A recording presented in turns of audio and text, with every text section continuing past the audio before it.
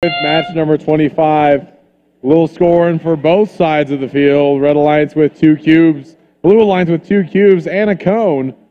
Team 11-8 on that charge station. They're set with 2 seconds left. And that's the end of autonomous. Both teams scoring lots of points in that auto. 32-24 as we go into the teleoperated period. 91-36 picking up a cube. Moving to the blue side of the field, where their partner 118 getting over the charge station, trying to go get their own game piece to score. Meanwhile, for red, 83-70 trying to get their own cone, while 58-29 tries to get a cube. They're lining up. Ooh, big collision in midfield from 85-73 and 58-29. 118 has another cone in their possession. Looks like they're lining up to place it on one of the nodes.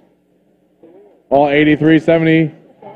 Makes the first link of the match in the lower nodes. 58-29 running over with their own cone. Trying to get that into the lower node, and they get that successfully for the Red Alliance. Slightly now for red, 37-34. Big collision there between two teammates as 91-36 goes for another cube. 118 has a cone. Looking to place in that high node, and they got it. 91-36 has a cube of their own. Trying to place that for the Blue Alliance. Blue Alliance getting that lead back just barely with 53 seconds left in the match.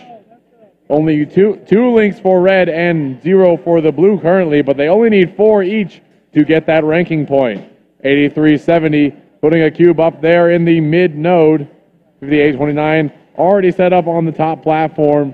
Not worried about the rest of this match. They're just going to chill and wait for the end game. 83-70 grabbing another cube. Trying to put it up with 24 seconds left. 91-36 gets another cube on the field.